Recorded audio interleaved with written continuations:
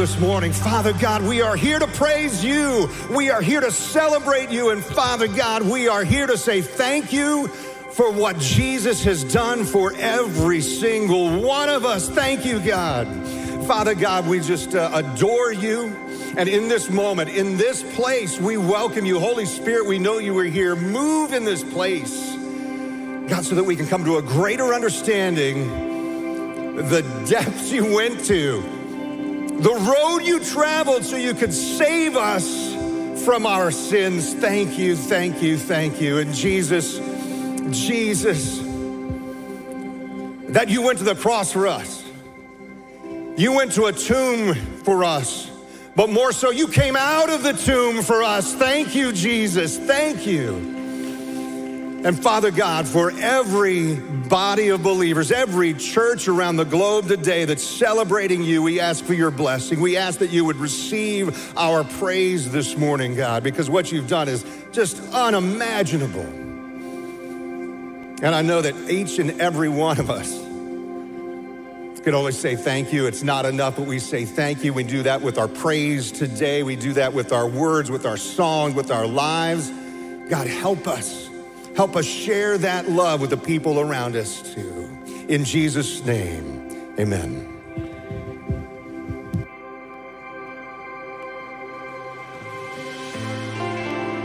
Continue to worship together this morning.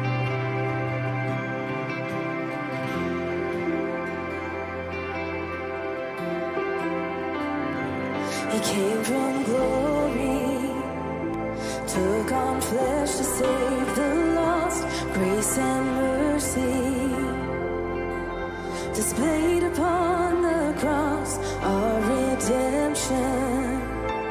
He's the hope for all mankind, one name over everything, one name over everything.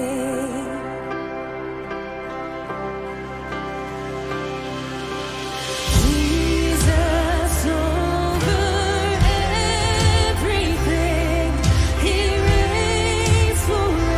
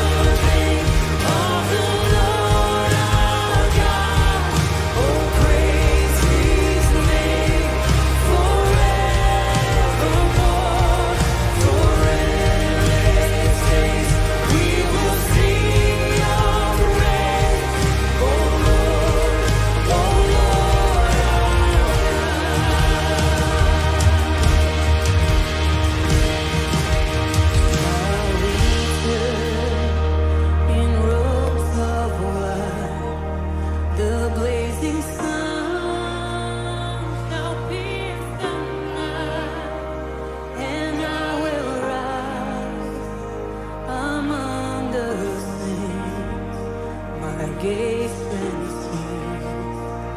In Jesus' name. Church, if you're comfortable, let's just put our hands in the air right now. Sing this out. Let's sing it loud, straight to Him this morning.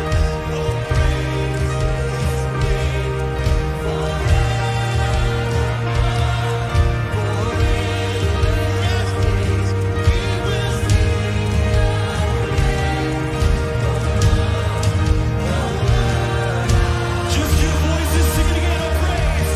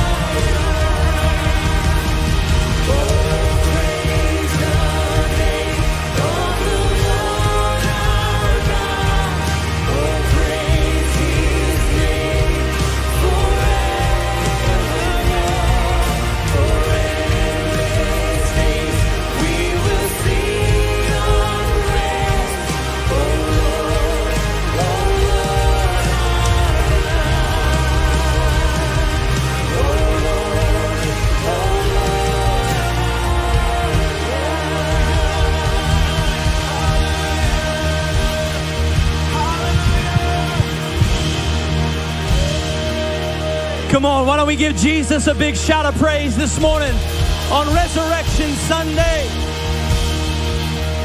Come on, we love you, Lord. Come on, there's nothing like today, is there? Today's different. And every day we come into God's house, we're lifting up the name of Jesus. But on this day, we are reminded that there's a garden tomb in Jerusalem that holds no body, that holds no person, and people travel from 1,000 miles every single year from all over the world to see an empty tomb and an empty grave. Come on, our faith is different. We are not like any other faith because our Savior is risen and our Lord is seated in heaven right now next to His Father. Come on, if the tomb is empty, then anything is possible. If the tomb is empty, then everything changes. Amen? Boy, what a great day it is, man. Come on, look at someone and say, Happy Easter.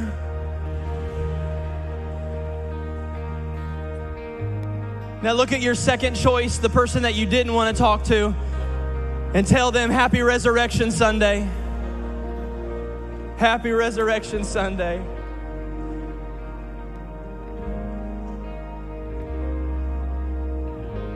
Everybody looks so good, man. Everybody's so nicely dressed. Somebody's like, we should do this every single week. We should dress this nice. You're like, did you know how long it took me to get the kids out of the house today? Hey, on your way in, you should have received some communion. Why don't we go ahead and get that in our hand right now?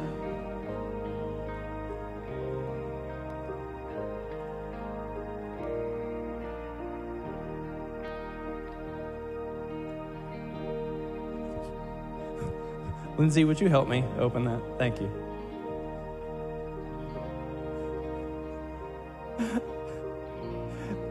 Look, it wasn't me. It doesn't matter. Awesome. Yeah, some of our team will help get you what you need. If you don't have one, just lift a hand. Our team's coming down the aisle. Kristen, I think we have someone right here down on the second row. And I see some people right over there.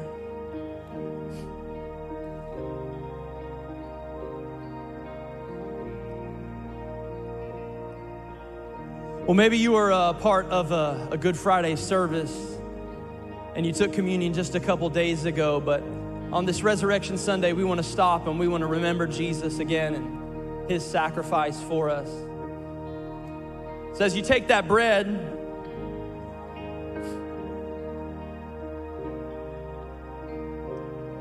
the Bible says that on the night Jesus was betrayed, he took bread and he broke it. And he said, this bread represents my body, which is broken for you. And as often as you partake of this, you do this in remembrance of me. And so this morning, Jesus, as we gather to celebrate you and your victory over sin and death and the grave, Lord, we remember your broken body.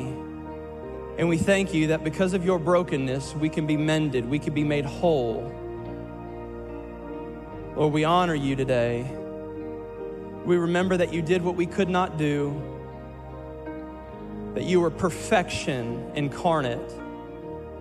Lord, we honor you this morning as we receive this, your body. In Jesus' name we pray. Let's take the bread.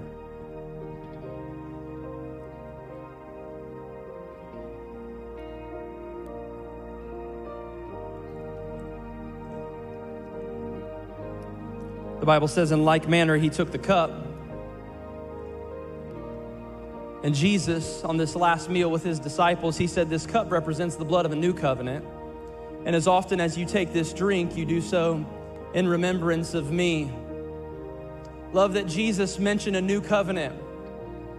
He said new covenant because there was an old one. The old covenant required a sacrificial system. If you wanted to be right before God, it required you to make routine, traditional sacrifices with animals that you would have to come to his temple, into his courts, and you would sacrifice for you and your family. But under this new covenant, come on, Jesus was the sacrificial lamb.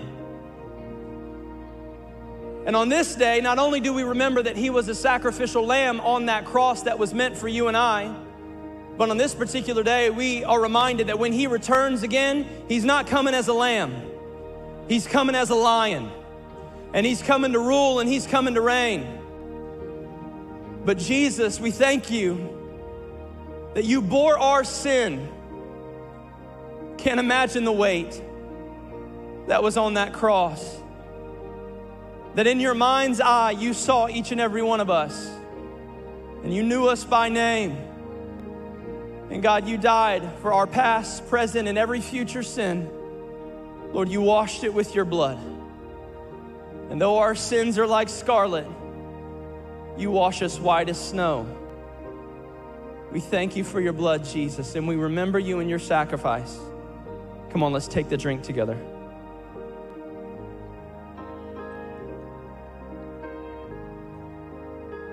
Lord, we love you this morning. And all that we do and say today, I pray that it would bring glory to your name, God. Just as we've worshiped you in song, we're going to worship you in other ways this morning, in our giving, through the receiving of the word. God, receive your worship. The Bible says that worship is like a fragrance in the heavens. Lord, receive your worship this morning. King of all kings, Lord of all lords, Savior of the world. In Jesus' name, amen. Amen. Come on, one more time. Let's put our hands together if you can. What an awesome Resurrection Sunday. I know our house kids are hanging out with us today, some of our older ones, but right now, even before you take your seat, why don't you turn around and tell someone one more time, man, Happy Easter. Welcome into Legacy House. It's going to be a great morning.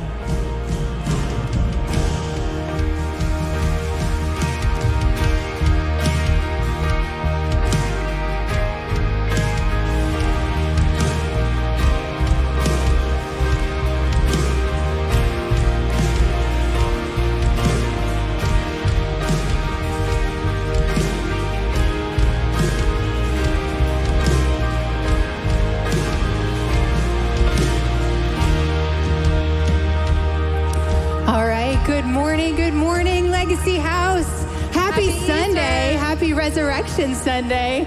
Jen and I have a few announcements for you this morning, and the first one is that right after the service, I know our kids are excited about this one. We've got an egg hunt directly after service, right through these doors in our courtyard over here. I believe we have 3,000 eggs. So we have a lot of eggs for our kids to go and find. So we're going to have a lot of fun. We've got the Easter Bunny out there as well. Yes, and then another, am I on? Yeah. Another exciting announcement for our house kids is we are opening VBS registration today. Yes. So we will have VBS. We are partnering with Redeemer Church. That's June 10th through the 14th. And registration opens today. I believe there are limited spots, so you'll want to go ahead and sign up. That's right. Next announcement, I'm very excited about this one. If you are a woman in this room, this announcement is for you. We're having a women's brunch coming up this Saturday, April 6th. Yes, we are excited. We are so excited to welcome you. You can register for that on the Legacy House app. It's at 11 a.m. And make sure that you do RSVP. It's going to be in a clubhouse in a gated community. So if you don't RSVP, we will not have your name on the gate. So make sure you hop over on the Legacy app right now while you're thinking about it and go ahead and register for the women's brunch. We are so excited. We've been planning it. We are praying over it, and it's going to be an incredible time for our women to gather. And then the very next day, this is one of our favorite events of the year. We're doing DNA. That's a night where you can come and learn all about Legacy House. So that's for if you are volunteering currently, if you're interested in volunteering, or if you just want to get more connected, you can find out about Legacy House. You can find out about all of our different ministries and teams. And we would love to share that night with you. Again, you can register on our app. You can scan the QR code right behind us and see all of our events listed right there. Yes, and last but not least, right after the service, we're going to have some prayer team down here. So if you are here and you need prayer, maybe it's for healing, maybe you're going through something, maybe you just need to share something with someone. If you want prayer, we want to pray with you. And so make sure you don't leave today without getting prayer. So directly after the service, we'll have our prayer team right down here. And that's it for Jen and I. Now let's get ready to receive the message.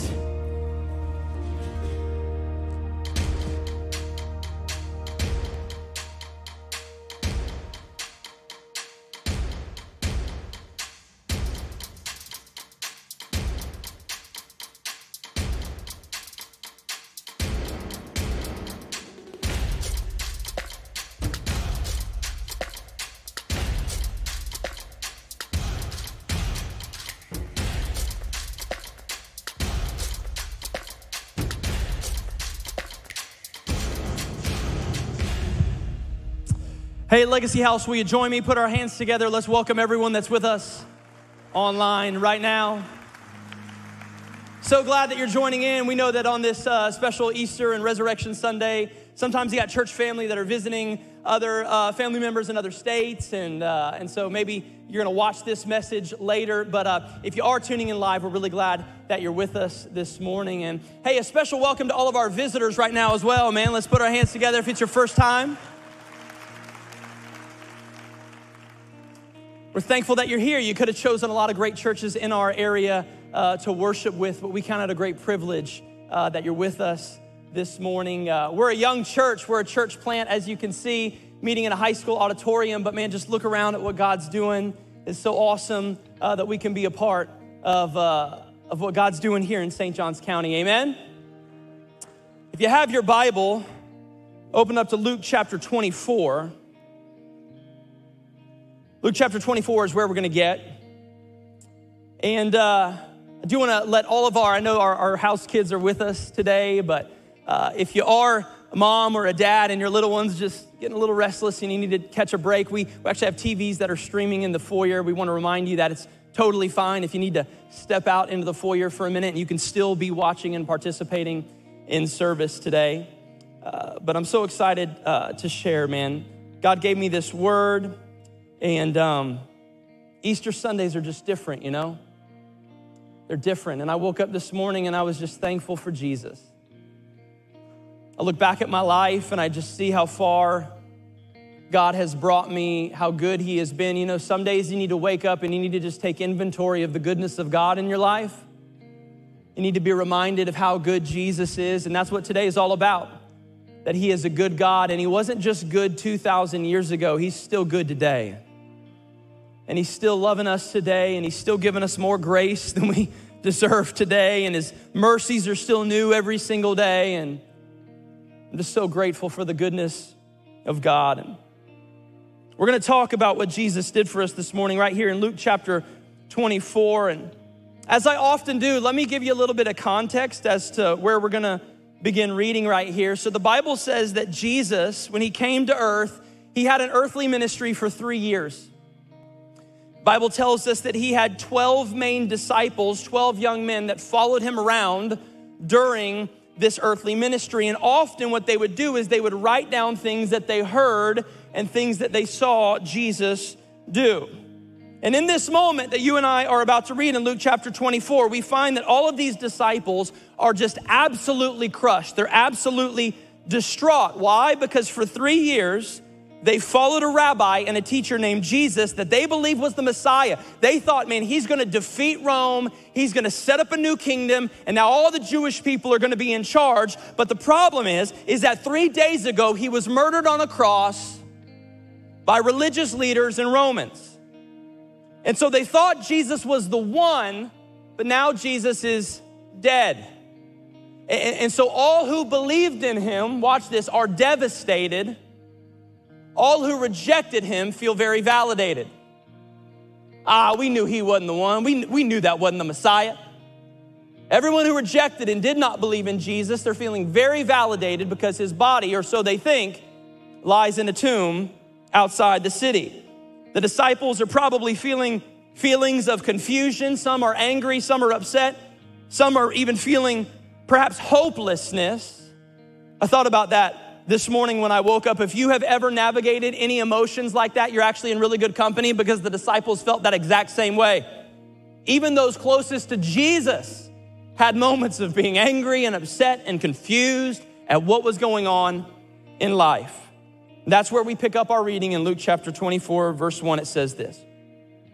On the first day of the week, very early in the morning, the women took the spices that they had prepared and they went to the tomb. And they found the stone rolled away from the tomb. I told our team early this morning, and I've said it before from this stage, listen to me, church, the stone was not rolled away for Jesus to get out. It was rolled away for doubters to get in.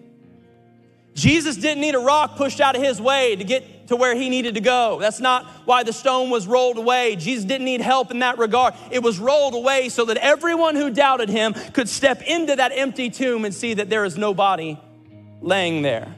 In fact, the Garden Tomb in Jerusalem is the only historical site in the world that is famous for who and what is not there. You ever thought about it like that? People buy plane tickets to Jerusalem. They spend thousands of dollars to go see what? An empty room. It's the only one of its kind.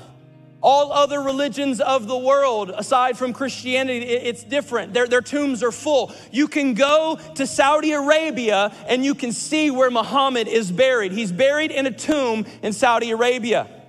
It is recorded, it is very known knowledge and recorded that Buddha's ashes, when he was cremated, his ashes were spread to different parts of Asia in these different temples. You can go and see where his ashes are. Even the founder of Scientology, Ron Hubbard, it is recorded that he was cremated. His ashes were spread in the Pacific Ocean. Even other patriarchs of the Bible that we enjoy reading about, Moses had a grave, Abraham had a grave, and even Jesus had a tomb. The only difference is Jesus was just borrowing it.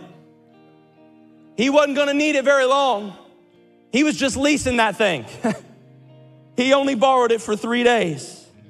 Verse 3, but when they entered, the women entered, they did not find the body of the Lord Jesus. Come on, somebody say amen.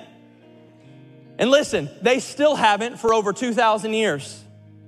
I thought about this. I was talking to Bethany, my wife, a couple days ago. I think it's interesting that in our modern day, with all of the technology and IT that we have, you mean to tell me that we can find famous ships at the bottom of the ocean, and we can find treasure that has been missing for centuries and centuries. We can put a rover on the planet Mars. We can do all of these miraculous things, but with our current technology, you mean to tell me we can't seem to find the body of the most famous and controversial human being that has ever walked the face of the earth? Reason you can't find it is because he's risen. He's not there. You can't find his body. I mean, if you wanted to stop Christianity, if you hated Christianity so much, and you wanted to put an end and you wanted to close the door of every church across the world, all you would have to do is produce a body. Produce a body, and guys like me, shut up. But you can't, because he's not there. He's risen. Our faith is different than every other faith in the earth. Verse 4, and while they were wondering about this, suddenly 2 men in clothes that gleamed like lightning stood beside him. And in their fright, the women bowed down with their faces to the ground, but the men said to them, and this is such a great question, why do you look for the living among the dead? He is not here, he is risen. Remember how he told you while he was still with you in Galilee? The Son of Man must be delivered over into the hands of sinners, be crucified on the third day, and be raised again. And then they remembered his words. When they came back from the tomb, they told all these things to the 11 and to all the others. And it was Mary Magdalene and Joanna and Mary, the mother of James, and all the others with them who told this to the apostles. But they did not believe the women, because their words seemed to them like nonsense. Peter, however, got up, ran to the tomb. Bending over, he saw the strips of linen lying by themselves, and he went away wondering to himself what had happened. If you're taking notes on this Resurrection Sunday, I just want to speak. It's a short message today, but I'd love to speak about the living among the dead. The living among the dead. So Lord, one more time, Jesus, be glorified in your house today. Be glorified in our lives. You are risen. You are alive. You defeated the enemy of our souls. And we worship you today, God. You're not like anybody else. Yes, you came in the form of a man and you walked this earth, same as us, but Jesus, you're different. You're God. You're the Lord of all lords and the King of all kings, and we worship you this morning in Jesus' name. Amen? Amen. The living among the dead. Let me ask you a question on this Easter Sunday. Have you ever had a moment in life that you felt was too big for you? Moment was just too big for you to understand, too big for you to grasp. The moment was just too big. I came across something the other day about a child psychologist who was writing, and it was really fascinating because they were writing about the fact that children, when children are born into the world, they're born into a world where everything is too big for them. I mean, we probably can't think that far back for ourselves, but think about those of us who have had little babies and toddlers. Just when they start to crawl, maybe just when they start to walk, they are walking in a land of giants.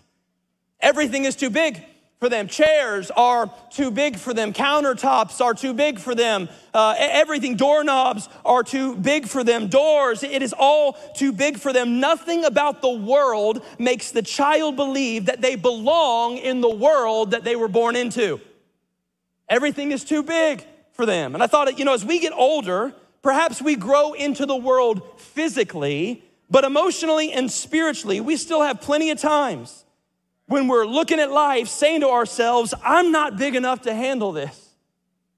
I'm not big enough to understand this. I'm not big enough to grasp this. I'm getting close to 40 and I still have those moments. I bet there's people in their 50s and 60s and 70s in this room today, and maybe you still have moments in life where you're like, I know I'm on the back nine of life, but I still don't feel big enough for this moment that is in front of me.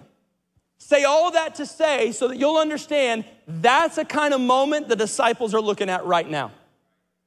This moment is big, perhaps too big for them. They don't feel big enough to understand what's going on. It's bad enough that the man they thought was going to take over is now dead, but now his body isn't even in the tomb they left it in. They got questions, right? It's a big moment. They did not find the body of the Lord Jesus. Now here's the thing. Dead bodies are supposed to be where dead bodies were left. It's just kind of how it works. If there's anything great about death, if we could say it like that, here's the great thing about death. It's very trustworthy. You know what I mean? Everybody in the cemetery cooperates. No one's out of line. They're right where you left them. They never move, you know what I mean? But isn't it fascinating that this man, Jesus, God, that we're worshiping this morning, not only did he not make a lot of friends maybe on this earth because he wouldn't cooperate with the religious system of this world, and so the Pharisees didn't like him and the Sadducees didn't like him, and people didn't like the fact that Jesus did not cooperate with their system, but not only did he not cooperate with the religious system, he won't even cooperate with death. Jesus won't cooperate. Why? Because you cannot cooperate with what you plan on defeating. And do you know why you and I are here this morning? You know why it's full on a Sunday morning in churches all across our city? We're here doing what we're doing today because Jesus would not cooperate with death. And he defeated it. But then this angel shows up in verse 5. Arguably the most important question in all of Scripture. Why do you look for the living among the dead? I believe if the women that day were to give an honest response, their response would be this: we're not. We're here looking for the dead among the dead. We didn't even know that we should be looking for the living among the dead. I thought about this. Have you ever had someone tell you something that you couldn't believe, so you just didn't even bother remembering it? Because the angels were like, hey, don't you remember? Jesus told you like this. But it was almost like when Jesus said it, they thought it was just so crazy, or they just didn't have room for that in their mind. They just completely forgot about it. They didn't even bother filing it away in their mind. See, that's the thing about the story of Jesus. That's the thing about the resurrection of Jesus and the prophecies about Jesus and the good news about Jesus. Truthfully, it is all nonsense until it makes sense. That's what Scripture says. Scripture says it's like foolishness. Even right there, we just read it in verse 11. They did not believe the women, the other disciples. Why? Because their words seem like nonsense. Oh man, it's nonsense until it makes sense. I'll be honest, I used to get so frustrated with atheists that were in my life, or maybe a friend or two here or there that just didn't believe in God, didn't believe in anything. I would get so frustrated with them. It's like, oh my gosh, why can't you just believe? And I would just try to explain it and rationalize all the thinking and try to help them. And I would get so frustrated. But then one day the Holy Spirit kind of reminded me, he's like, Clay, listen, truthfully, it's nonsense. It's all nonsense until it makes sense. How does it make sense? Faith, come on. Faith is the key that is needed to helping it make sense. I heard it said like this one time: faith is believing in advance what will only make sense in reverse. Faith is what's needed. And so for those individuals in my life who were far from God, I would obviously routinely be praying for their salvation. Oh, God, I pray that you would save them. I pray that they would come to the saving knowledge. And that's a good prayer to pray. We can all pray stuff like that for our friends. But the Lord helped me, because first and foremost, I need to pray that they receive the gift of faith. You got to have the gift of faith before you can get the gift of salvation. And so my prayer kind of shifted. Lord, give them the gift of faith. That's the key, and they need that key for this to make sense. God, give them the gift of faith. It's all nonsense until it makes sense. Faith is a gift. Verse 12, Peter, here he is. He gets up, he runs to the tomb, and bending over, he saw strips of linen lying by themselves, and he went away wondering to himself what had happened. I love Resurrection Sunday so much because it's a chance for me to tell you what happened. Peter's wondering in this moment, and I get to help you understand this morning. What was happening in this moment is Jesus was making a definitive statement with that empty tomb.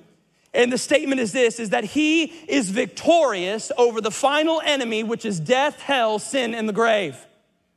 Jesus is victorious. Listen to me, church. Jesus is not just a teacher. He's not just a rabbi. He's not just a prophet. He's not just a really good guy. He is, in fact, the Savior of the world. And the resurrection is what solidifies his title as Savior. You cannot be the Savior if you yourself need saving. Jesus didn't need saving because he did the defeating. It's the resurrection that solidifies that title, that he is the Savior. Listen to me, friends. If Jesus was still in the grave, then you and I are some of the most pathetic people on the face of the planet. We're wasting a really good Sunday. I bet there's some killer brunch right now in Ponte Vedra somewhere that we could all be really, really enjoying. And we should be there if Jesus is still in that tomb. If he is still in the grave, then Paul even said it. We are some of the most pathetic people on the face of the planet, wasting all of this energy with phony worship and phony hope. But listen to me, friends. If that tomb is empty, which it is, and they cannot find his body, which they can't, and he is seated next to God the Father in heaven on the right hand of God the Father, which he is, then listen, you and I, we worship this morning a risen Savior who is victorious over the enemy of our souls, and he gives us the power and the authority to walk in him and through him and be just as victorious. Boy, Jesus is different. Jesus is alive. If the tomb is empty, everything changes. If the tomb is empty, then anything is possible. Anything is possible. You know, that moment on this early morning in Luke chapter 24, that moment wasn't for God. It was for us.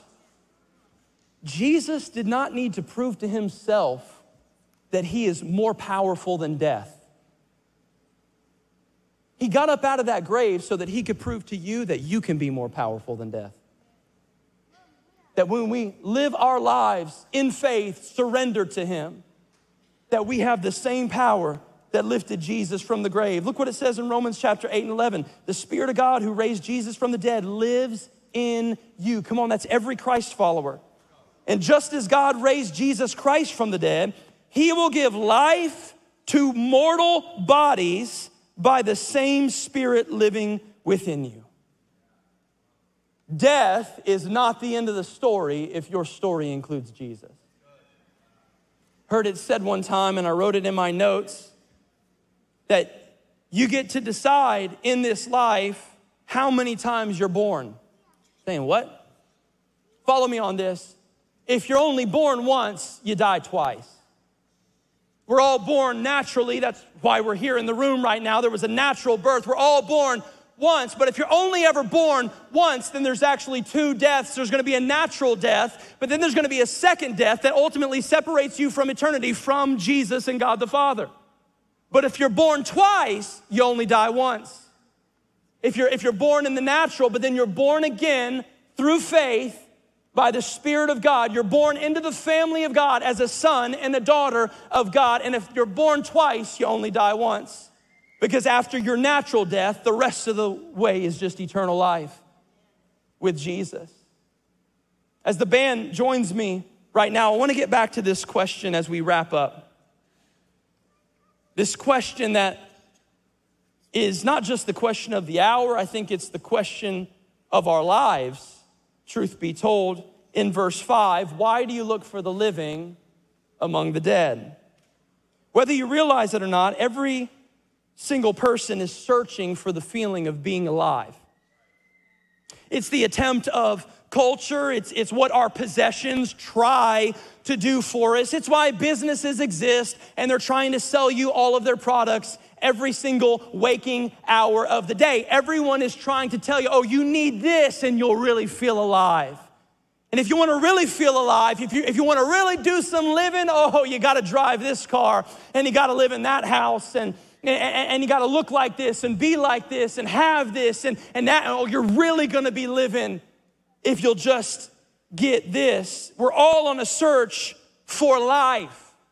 We're all on a search for significance, for meaning. We want to feel like we're really living, but the problem is that so many people are looking for the living in all the wrong places.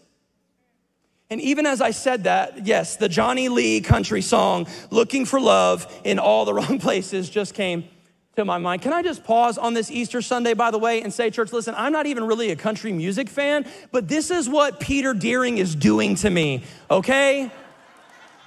This is the effect that he's having on me. Country music references are just popping up in Easter messages now, okay? So I blame Peter.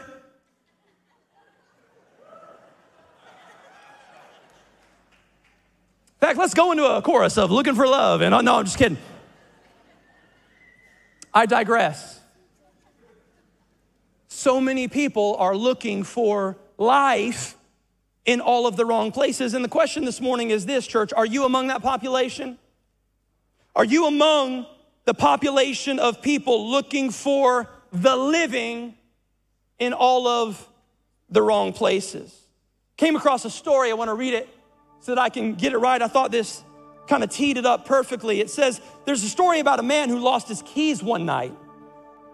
It was dark out and he was searching for them underneath a streetlight, and a police officer saw him and stopped to help. And he asked the man, hey, what are you looking for? Well, I'm looking for my car keys, he said. I just can't seem to find them. The police officer nodded and helped him look around the area underneath the streetlight. They looked all over the area, but they could not find the keys. And after several minutes, the police officer asked him if he was sure he lost the keys in this spot. And the man replied, oh, no, I lost them in the park. And the officer said, well, then why are you looking for them on the street?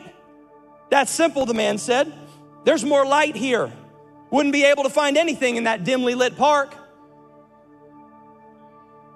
Church, the spiritual lesson is this: as humans, we know that we are missing something precious, but we don't often want to look for it where the search is difficult.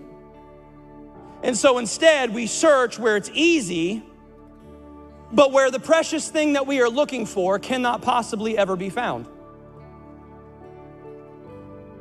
You will never find abundant life apart from Jesus. But yet we live in a society and a culture where people are trying to search in the easiest place every single day. Sometimes the search of faith, in faith, it just feels too difficult for some, and so they refuse to search there, but they'll just go out into the world and they'll try to find some sort of life and living in all these other places, but they'll never find it because the precious thing is not there. I want to encourage you, if you haven't already this morning, search in the place of faith. Search in the place of the scriptures. Search in the face of Jesus. That's where the precious thing can be found. You will never find significance.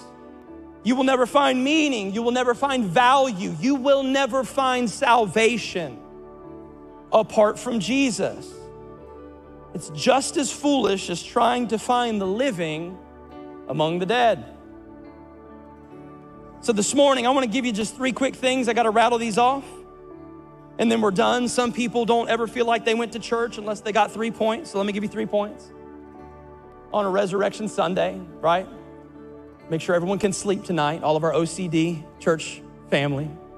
Got to get your 3 points. The first one is this: why should you seek the living one who is Jesus? Number 1, because the living one is who he claimed to be. John 14 and verse 6, Jesus said, I am the way.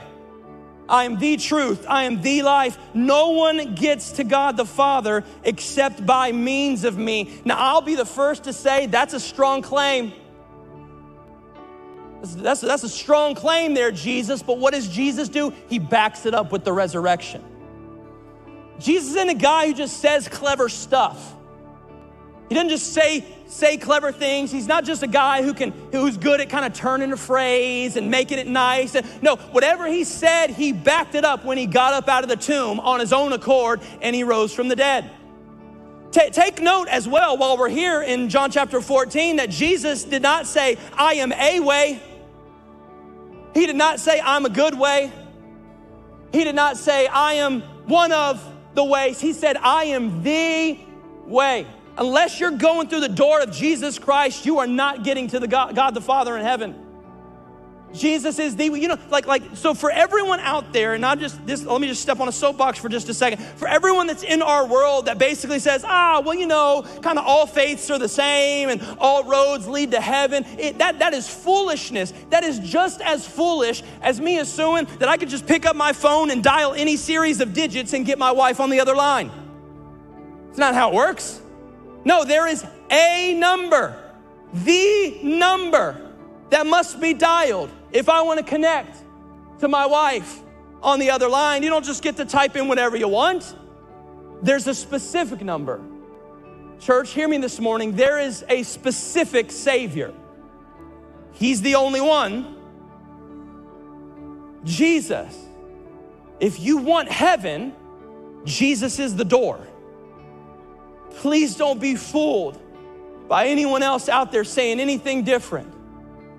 He's not a way. He is the way. And all doors do not lead to heaven. And all religions are not the same. And all faiths don't, pretty much all say the same thing. They don't. Ours is different. Jesus is not just a teacher. He is God.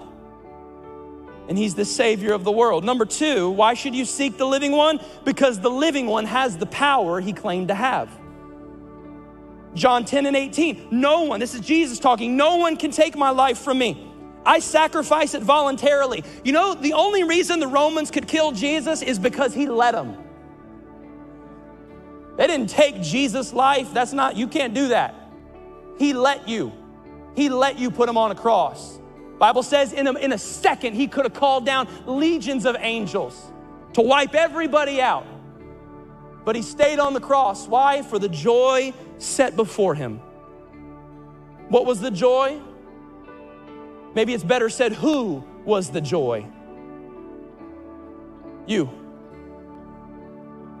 You were the reason he stayed up there voluntarily, willingly, sacrificing himself. He says, for I have the authority and the power to lay my life down when I want to, and I can also take it up again. He has the power he claimed to have, and he backs it up with the resurrection. And the third one is this: why should you seek the living one? Because the living one did what he promised to do. Jesus says of himself in Mark chapter 10 and verse 34, he says, they will mock him, they'll spit on him, they'll flog him with a whip, and they'll kill him, but after 3 days, he will rise again. Boy, Jesus is a man of his word. And he didn't just say it because he thought he would look cool in front of the disciples. In Mark chapter 10, he said it, and then by the end of the book, he backs it up with the resurrection and the empty tomb. There's a movie I came across the other day. I think it was actually released a couple years ago, and it was called 13 Lives. True story about a rescue mission in Thailand. I think the movie was directed by Ron Howard, but the story goes that there was a soccer team and their coach that were trapped in these deep underground caves that began to flood. And all of these individuals, they were trapped there for 18 days with limited oxygen in this movie, 13 Lives. The fascinating part about this true story was that people and help from all over the world descended upon Thailand to try to strategize, how are we gonna get all of these young men and their coach up from out of these caves? I mean, people came from all over the world to seek and to search for these lost men in the caves. And the message is truly pretty simple on a Sunday morning, Easter, Resurrection Sunday. I feel like there's some of us who are in the room, maybe people watching online, maybe people are gonna catch this message later this month or a year down the road. Sometimes you ask yourself, maybe your life feels like you're in a bit of a cave and you're wondering, does anyone even care enough about me to search for me? And it's my joy and privilege to tell you this morning that the answer to that question is yes. And his name is Jesus. One of the greatest differences that separates our faith from all others is that our great God began a search for you a long time ago. I know this morning we've been talking a lot about us looking for him and us looking for the living, but truth be told, before you ever thought about searching for Jesus, he was already searching for you. God was not the one that was lost. I know a lot of times in church we'll say, oh man, so-and-so found Jesus, praise God, man, they finally found God. And I understand what we're saying, and it's still okay to say, I'm not bashing it, but truth be told, you didn't find God because God wasn't lost. He found you. and he found me. We were lost. And Jesus began this search thousands of years ago. That's what the scripture tells us. Why did he come? To seek and to save, to search for and to save. The empty tomb makes it possible for you and him to be together for all eternity. And the great news about this day, man, is if that tomb is empty, then anything is possible. If that tomb is empty, then everything changes. If that tomb is empty, then Jesus has the power he said he has. He is who he says he is, and he can do what he says he can do. Boy, if that tomb is empty, then every other promise in God's word is still good today. If that tomb is empty, then that abundant life the Bible speaks of, it is still available today. If that tomb is empty, then he is still saving individuals today. He is still washing away sin. He is still making us white as snow. If the tomb is empty, everything changes.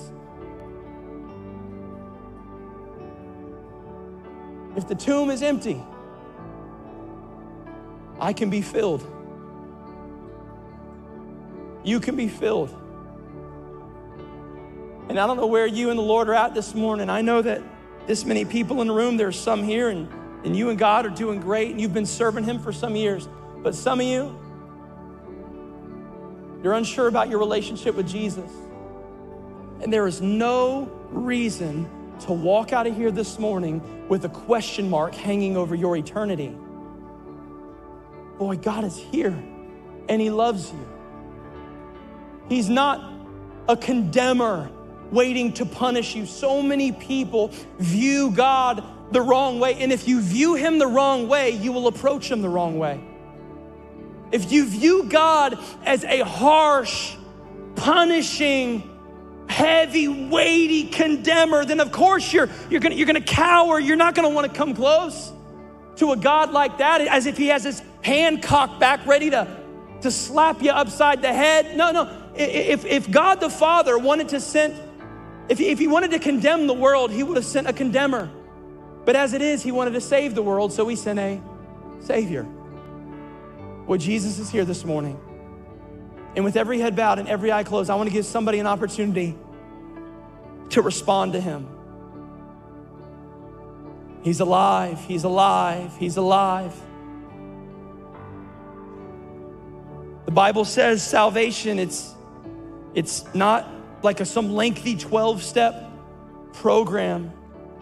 The Bible says when we repent in our heart and we confess with our mouth that Jesus Christ is the Son of God, that he was raised from the dead, the Bible says you can be saved. He's already extending his grace.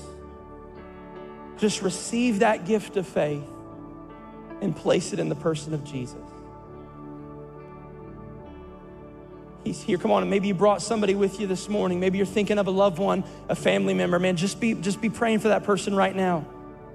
Maybe you got family members that are gonna watch this later online. Just be praying for that person right now. Lord, speak to them right now. Speak to them. Don't miss the moment. Don't miss the moment. Jesus is here.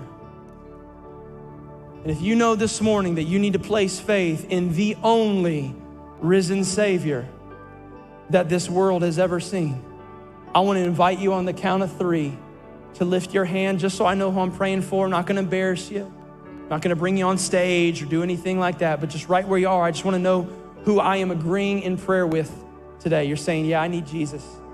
I want to repent and I want to come to Jesus Christ. I want to be saved. I want to be that new life. I want to put my trust. I want to be devoted to him. If that's you, on the count of 3, put your hand up. 1, 2, 3. Come on, who am I praying with this morning? Amen, thank you. Come on, anyone, I see a hand in the back. Anyone else? Anyone else this morning? Today's your day, man. Don't miss the moment. Awesome, thank you. See you in the back. Thank you so much. You can put your hands down. Hey, church, why don't you repeat this prayer after me? It looks like there's several people that might be praying it for the very first time this morning. Let's just pray it like a church family. Come on, that's what we are. Does everyone say, Lord Jesus, this morning, I thank you for your death, burial, and your resurrection. You are alive. You are seated in heaven, and you save my soul through faith and repentance. I confess with my mouth, and I believe in my heart that you are the Son of God. You are who you said you were. You have the power you said you have, and you can do what you said you can do. From this day on, I am yours. You are mine. I stop living life my own way. I yield to you. I yield to your ways. I follow you. I desire to be obedient to your word and the following of the Holy Spirit. Jesus, save me. God, I thank you that you're doing a saving work in people's life right now. Thank you that you see hearts. Even me on this stage, God, I can't see hearts, but you see hearts. And God, you're saving souls right now. And it's the greatest miracle that could ever take place in a church service in a moment like this. Gosh, may we never get too used to or downplay these moments of seeing people go from death to life. It's the greatest miracle on this side of eternity. Lord, we love you and we thank you and we worship you today. Come on, church, why don't we stand to our feet right now? Why don't we stand to our feet? Come on, it's a good morning. I know on Friday, maybe on Friday, it was kind of a somber service and we were remembering his death and his sacrifice, but today is not somber. Today is celebratory. Today is a chance to get loud. Today is a chance to clap our hands. Today is an opportunity to lift our voice. Come on, today is a chance to lift a shout of praise, to tell God that we love him, to let him know that there is none like you, Lord, in all the earth. We worship you, our risen Savior. We worship you, King of Kings. We worship you, Lord of Lords. Come on, let's sing it right now. Let's go.